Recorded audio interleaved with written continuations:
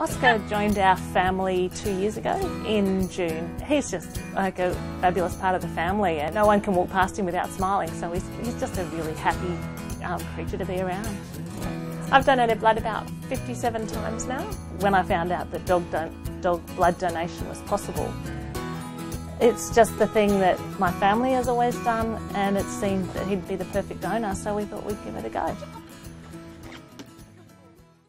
SASH has been around coming up to 8 years, and each year we need hundreds of blood donations. Oscar's our hero of the day, and he's going to be donating some blood.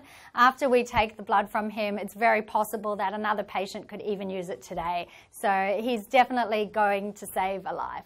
When a dog comes in for blood donation, we perform a physical exam on them first to make sure that they're nice and healthy. Provided that's okay, we do some blood tests. And if everything passes the test, then they are ready for a blood donation.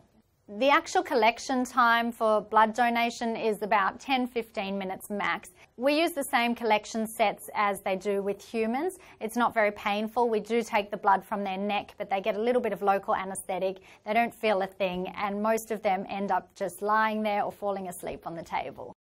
The blood that we get from our donors ends up going to those patients that have had bleeding from trauma, poisoning, surgery, or those that have blood diseases themselves. Jara required a blood transfusion as she ate some rat bait.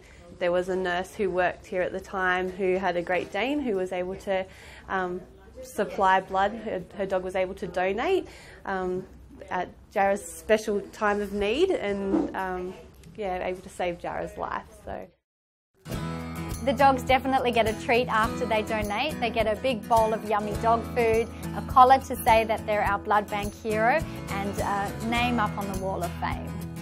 It's really nice to know that he's probably even going to help someone today.